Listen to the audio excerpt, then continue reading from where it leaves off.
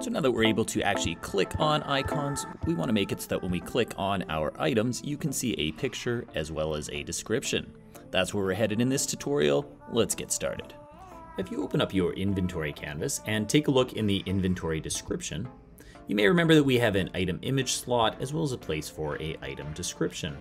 We're going to expand that item description by adding a UI text mesh pro, which we are going to call item description name text. This is where we'll display the name of the item that is selected. We'll also create another one, which is just going to be called item description text. We'll then head up to our item description, and we just want to add a vertical layout group here. This will allow us to control how the two text boxes appear. And for now, we just want to take our alignment and set it to upper center. With that done, we can then go to our item description, and we're just going to change the size of this box so that it has a width of 500. We can then make it look the way we want it to. I'll then head to my item description text and also make it look nice. And obviously, we're going to need to change our rect transform here. Once again, we'll go with a width of 500, and we'll try a height of 400. Looks good. All right, with that done, we can head into our item slot script where we can do some work to make these display what we want them to show.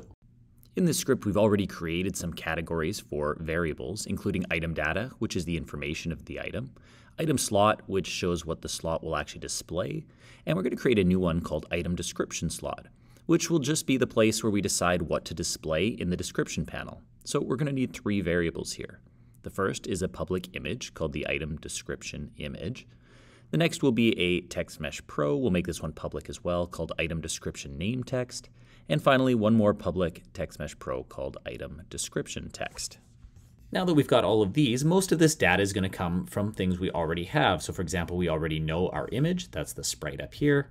We already know our name, that's our item name. However, we've not yet passed in the description text. So I'm going to head up here into our item data, where I'm going to make a public string, which will just be our item description.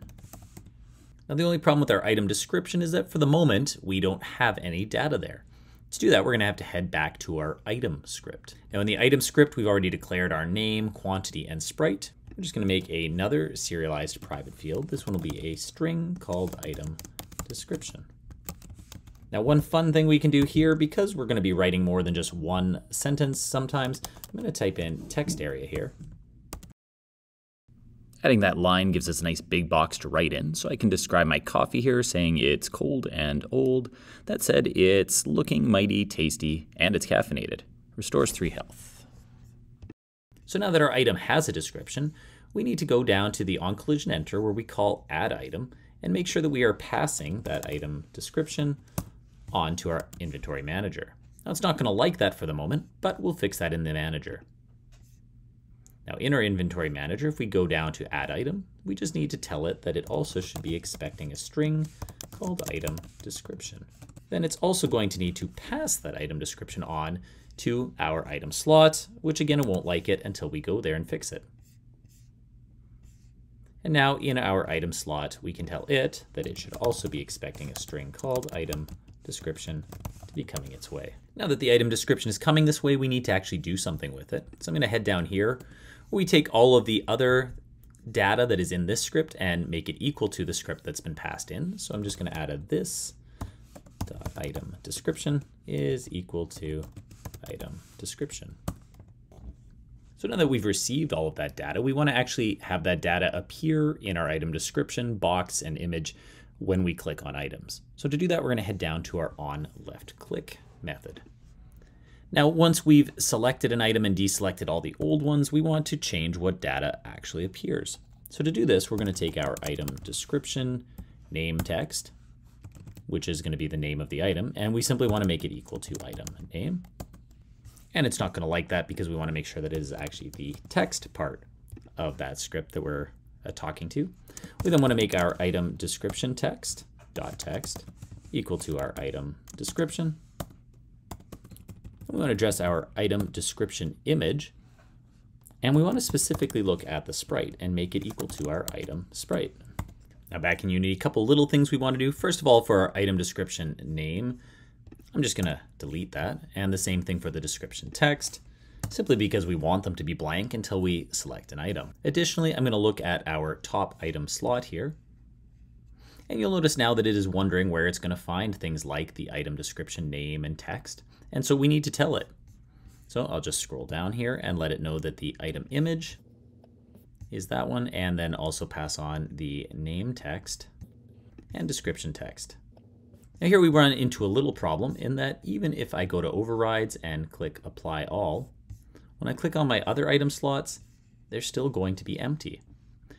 I've not found a really efficient way to fix this. Unfortunately, in this case, I'm just going to delete these slots, take my item slot, and duplicate it to fill this back in. At this point, I'll just click on my inventory canvas and lock it in place, clear out my item slots, and then use shift-click to repopulate it. If somebody knows a more effective way to do that, please let me know in the comments. Now in my game, I can go click my coffee, hit E, there it is.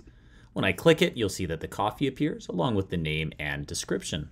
Now, if like me, your coffee's looking a little dim, this is actually a very easy fix. If you head over to your hierarchy and you take a look at the item image, if you open up the image component, you may have, like me, set the alpha to 40, and this is one that we want at full so our coffee stays nice and bright. Now at this point, if I click on other items, you'll notice that they select and things mostly come empty. However, there's one problem, and that is just simply that the item image gets set with a null sprite, which does a white block.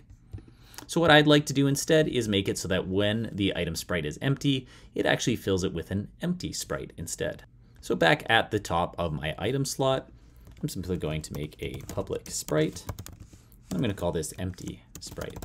I'm then going to head down into my on left click. And what I want to do here is just when I try to fill the sprite in, I'm just going to let it know that if item description image dot sprite is equal to null, meaning it's empty, I want to make sure that my item description image dot sprite is equal to empty sprite.